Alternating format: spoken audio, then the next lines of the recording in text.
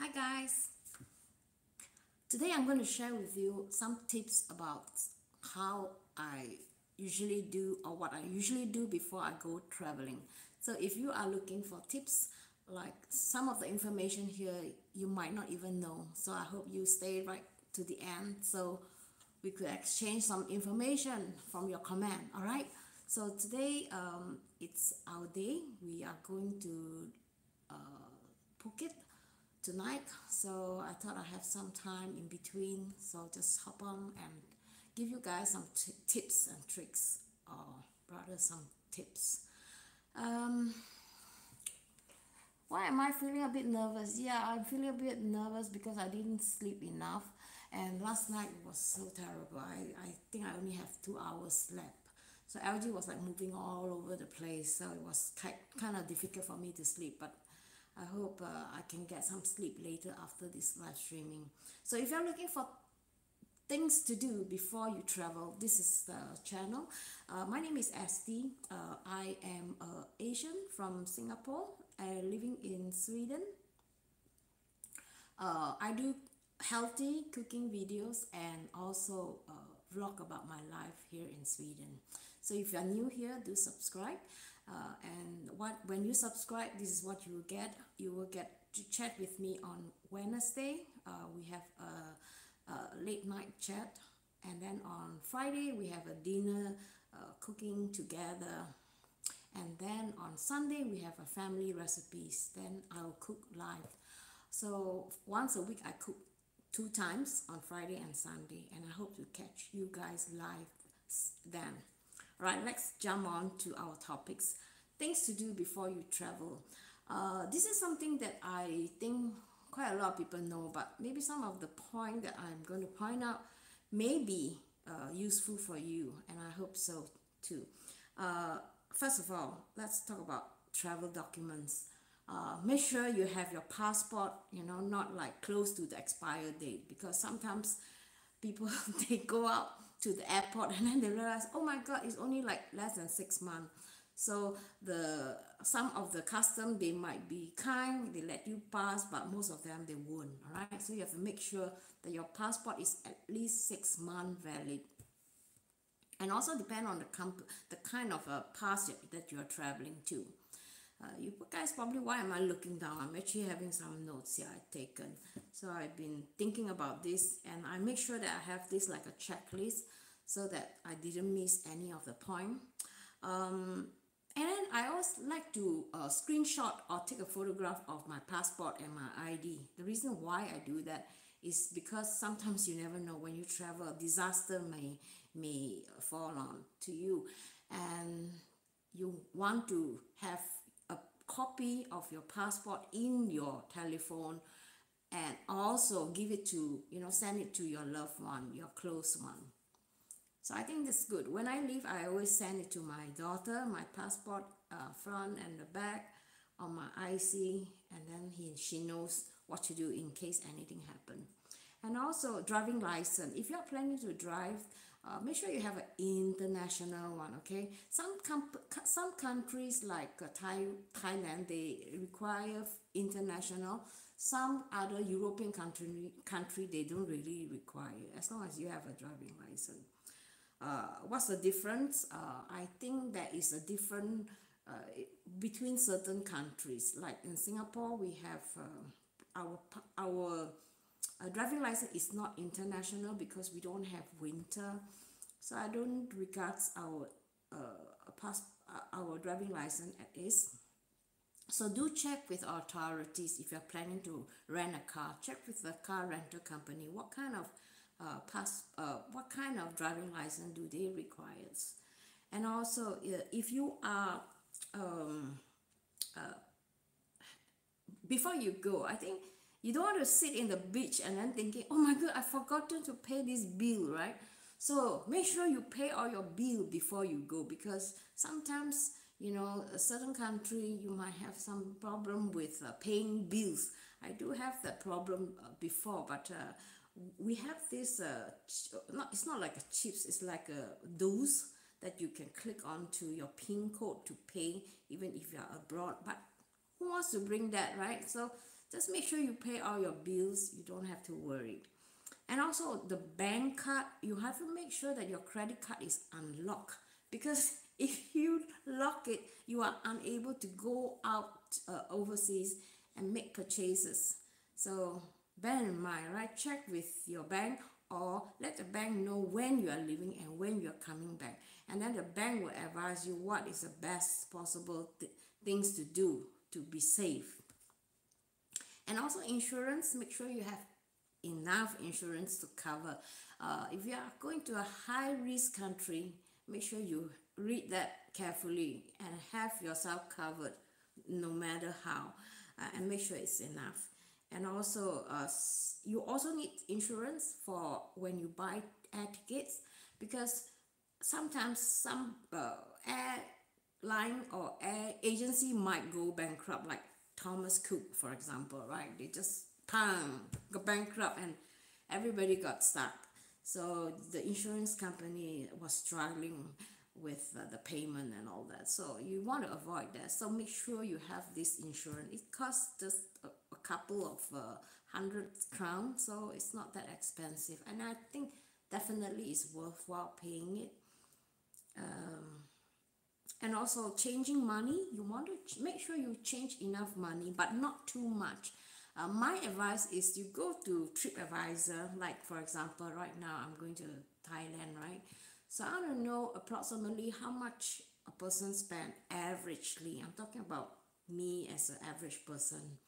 So TripAdvisor is one place where you could check with other people, experienced traveler who have been to the country, and they know and they can advise you how much to bring.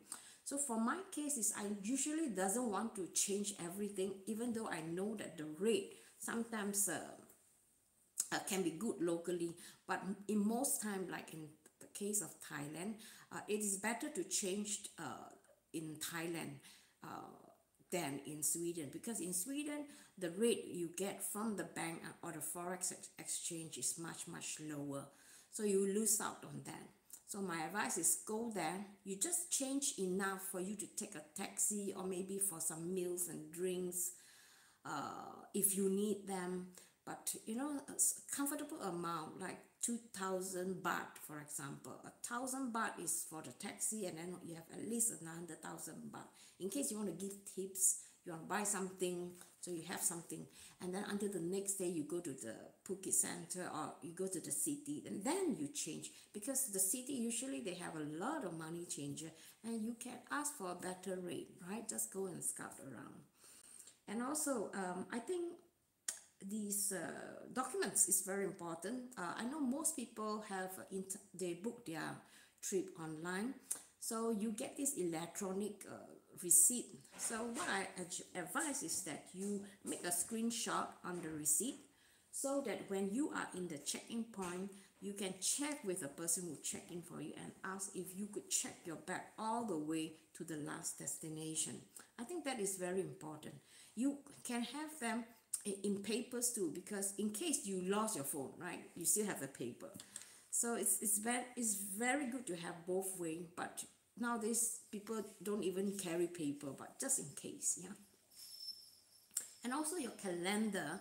I do not know how many of you do the calendar thing, but I do a calendar and I share my calendar with my daughter, because I want her to know that, okay, like which day I'm at maybe in Phuket, or which day I'm in Bangkok, so she's well known where am I situated, and then she could easily locate me if anything happens, right?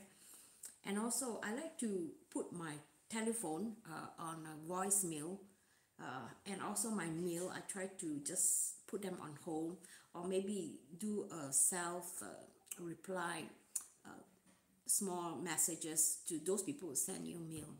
A lot of people miss out on that, and definitely very good for those people who work from the office and higher authorities. You know, you need to be keeping your customers or your colleagues known where you are. And also healthcare, if you need to vaccinate, if you need vaccination, like a country in Thailand, I think it's very good that you, if you can get that done, because I think most people from Europe or even from USA, they have this problem with food there, and it's very common that you get food poisoning. So make sure, because there's a lot of seafood there, and make sure you just, you know, play on the safer side. Go and get vaccine, and make sure you don't just do it like last minute, you know. Oh my goodness, next week, oh, they don't have time for you. Plan in advance, like 3-4 like 2 months in advance, so that you get a closer date, you know, to your vaccine. You don't have to do it like last minute.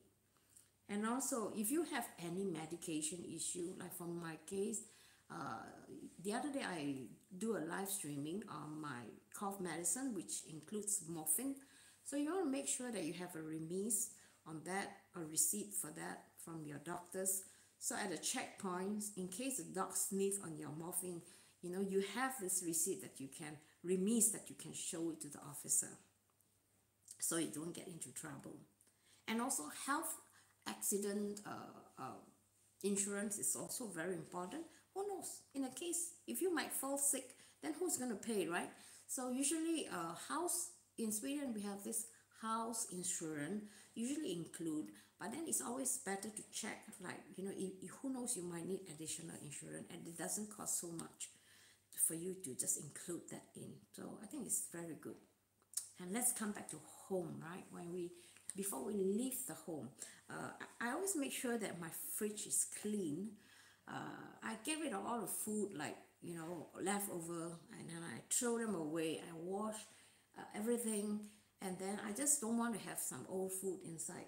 If you're going like for a few days, it's okay, but if you're going like, for me, 17 days, so you want to make sure that you don't have old food in the refrigerator, because it will contaminate your refrigerator. Yeah, so clean up. And then also bed sheets, and also bathroom. Bed sheets is very good if you clean them, because when you come back from your trip, you're all so tired, right? So you don't want to like make the bed, or you don't want to sleep in a bed that hasn't been cleaned for a while. So make sure, if you have time, clean the bed, remove the old one, and put new bed sheets. So when we come back, we can just lie down on the bed and just rest. So in many cases, we never thought about that. And also bathroom, right? We don't want to leave a bathroom that is dirty. So you want to come back to a clean bathroom. And also the kitchen, you want to be able to maybe cook a simple meal. So what I want to do is that I always have like some food, like soup, you know, in case you come back at night and you don't want to go out to eat. So you have some soup ready that is maybe instant soup. So I think, or noodles can be quite good. And house sitting, usually when you are going away, it's better not to tell everybody, the whole world, especially Facebook, saying that you are not, unless your friend is like, you know, not in Sweden. But even if though, try not to tell everybody that, because sometimes, you know, if your profile is public, people, you know, theft might check onto your profile and come and rob you while you are not at home. So if you are going away, make sure you have a house sitting, people that you can trust, like neighbors, like old lady, because they are very busybody, right? They have nothing to do, they always stick out and look at the neighbors. So it's good that you have this kind of neighbor around, and talk to them and ask them for help. So usually they are very happy to help you. And then if you need like neighbors who always go traveling, so you can like back up with them, you know, and say, hey, I help you this time, and then the next time you help me. So and then, you know, just help each other, look out for each other.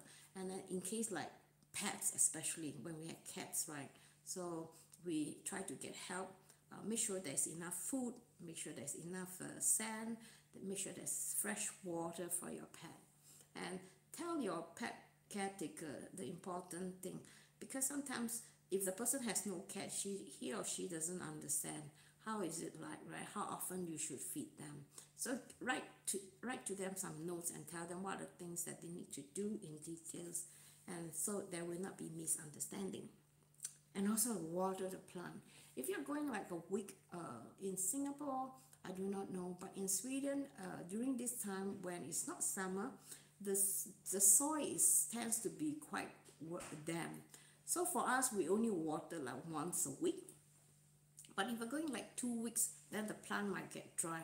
So what I usually do is that I'll water the plant like 2-3 days before I go, and then on the day then I go, and then I water one more time. So I'll make sure that they have enough water, and then it's just sufficient, not like it's too much. You're flooding your plant, then they might end up dying. So just make sure you remember to do that, and I think it should be okay. And then what I like to do is like, I like to, if you are getting somebody, if you're going more than like a month or what, so you want to like gather all your plant together on the table. What I did is that I put a newspaper, and then I put all the plant in one place where there is sunny. So when your caretaker comes, he will just water only one place. You don't have to go around searching everywhere for the plant, right? So I think that is one way you could do that. And also, if you can, give the plant a bit of nutrient, because when there's nobody at home, there is no nitrogen, so the plant might be a little bit lacking of nutrient. So just add a little bit, just to make them happy and healthy. And also all the plugs, like your electrical point, unplug them. And if you have a water, close the tap if there is no, if you don't need water. But if you have a pet, you might need water for the pet to drink. So if you don't, just lock it. And then the lightings, it's very good that you invest in some timer. You want to make sure that the house doesn't look dead, right? And then sometimes during the autumn season, it's a very popular time for thieves to come and visit you. So it's very good to invest in this kind of very cheap timer. So you just set a time like, okay, every night you know approximately what time it will be dark. So you can set from 7 to maybe until the morning or until midnight. So I think it's good. Small thing like that, it will definitely make a difference. So people thought that, oh, this is, they are at home, so try not to be playing a fool. Okay, and then also alarm. If you have an alarm system, make sure you test it, and then if you can, change the code, because sometimes you give to friends or you might leak the alarm code, right? So if you can, reset the alarm code. And then the phone, I think phone, if you have a phone that has dual SIM card, is better, because then you can use both. So usually last time when I don't have a dual SIM card, I use 2 telephones. One is for overseas and one for my local call. So I think it's very troublesome. But nowadays, a lot of mobile has 2 SIM cards. So that is a very good solution for people who wants to, be contact with their families and friends. And also open the phone. Some people, they have problem when they come to a new country, and they wonder how come the SIM card they bought, they go back and then they put it in, right? How come cannot open, how come cannot get it work? It is because the phone is not open. So don't worry, when you buy the SIM card, get the people who works there to help you to open up the SIM card. So some telephone need you to open manually, so you have to learn how to do that. Otherwise, YouTube is very good source where you can learn almost everything. It's not that difficult either. And also remember charger. Remember to bring charger, because sometimes some charger can be quite expensive, and maybe sometimes some charger is kind of difficult to find, right? So make sure you have charge your telephone. I always like to charge fully before I leave my home, and then I always have the charger with me along. And also weather is very important. I always like to check the weather. Maybe I'm getting more and more Swedish, but even though I know Thailand, the weather is quite, the same, maybe a little bit of rain, but I still want to know, okay, at which day it's going to be rain, and what you're supposed to bring. Are you going to bring umbrella, or are you going to bring raincoat? So depending on yourself, I find that wearing a raincoat can be too warm if you are going to a tropical country like in Thailand. So it's better to bring an umbrella in this case. All right, taxi service. When you come to the airport, right, you do not know what to do. How do I get to the how do I get to the hotel? So what I would suggest you that you do is that TripAdvisor or YouTube, there's always a lot of information. Travelers who give you tips about, okay, let's say if I'm in Thailand, if I want to go to my hotel from the airport, what should I do, right? Which is the cheapest, best, safest way, right?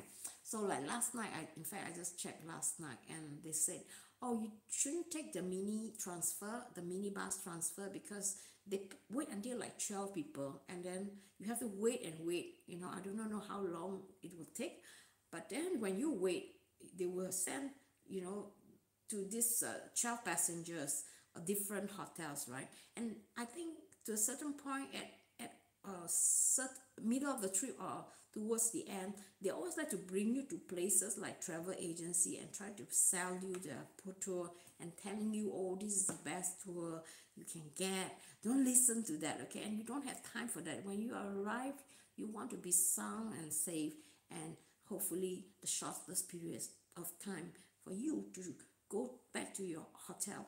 So for me, my advice is take a taxi. Sometimes you can book taxi online, which is slightly expensive, but I think it's worth it, because then you get somebody coming when you come out from the gate. Somebody is there waiting for you with your name, right? But for that service, you have to pay a few bucks more. But I think it's definitely worth it. So check on that. I think TripAdvisor is a very good place where you could find a lot of information. And also, when you check on the date also. Don't check like, oh, 2005, the information, which is not accurate anymore. Try to search like 2019 when you ask a question, whether you're on Google's or whether you're on TripAdvisor. Always use the recent review. Then you'll get the most accurate one. And then the language barrier. You know what? Not a problem, because nowadays you have this translator on your phone, right? Provided you have a SIM card and data. So learn some basic language, like how much is this, not too spicy, can it be negotiable. You learn something like that, which is really, really useful. But in case when you come to a country where they totally cannot speak English, then that could be a problem. Then that is where translator, the app, can come in good hand. And I think that is really, really good.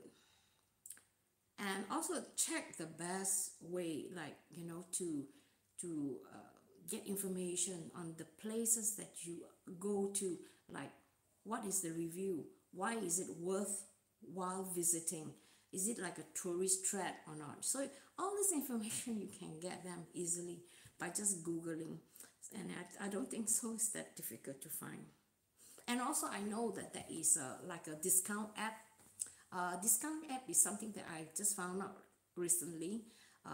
Like if you go to a country like Phuket, and then a region like Phuket, a country like Thailand, right? Then they always have this kind of app, or wherever country that you go, discount app, which I think is really good. The one that I found is Klooo, Kloo, I think, something like that. And they can give you discount up to 25 to sometimes 30%, which is a good saving. If you're coming like a group, then this is a lot of savings, right? So do check out, like just go to the app, Android or ISO, and check discount, travel discount app. So there will be a lot, and then you will select and see the review too, like whether this app is reliable, or the service is reliable or not. I think I've covered almost everything, and I think if possible, if you have like important telephone numbers or information, trips is very unpredictable. Sometimes some people can lose their life. I'm not trying to scare you, but if you have a will, make sure you do that. If you are having a very complicated family issue, then make sure you do that, so you can go at ease. Yeah, you don't have to worry like the kids going to kill each other, over my will. So make sure you have the will.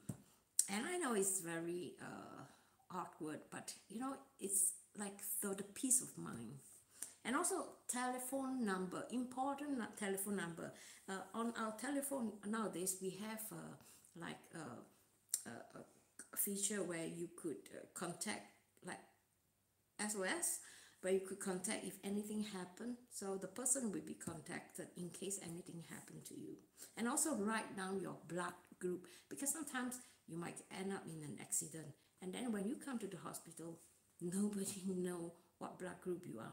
So usually there is like a tag. In Sweden we have like a tag that you can wear, but nowadays nobody do that. The best thing is to put them in the telephone, or maybe write them on a piece of paper and put them like a you know, a covered PVC or a plastic cover, so people know, okay, in case anything happen, if this bag is lost, or if anything happened to this carrier, then I'll contact these people. So these are the very, very important information that you should be carrying around. Don't take for granted, because you never know, right? Okay, I think I have covered everything. I hope this is very useful for you. If you have any other thing that I might miss out, let me know in the comment. And I'd love to hear from you. What do you think? Are you going on the next trip? Where are you going? If I can be of help, I'll try to help you on that. All right, guys? Have a nice day. And my motto in my live streaming is actually, you know, life is too sweet and it's too short. So live every day like as though it is your last. All right? So guys, see you. Bye bye.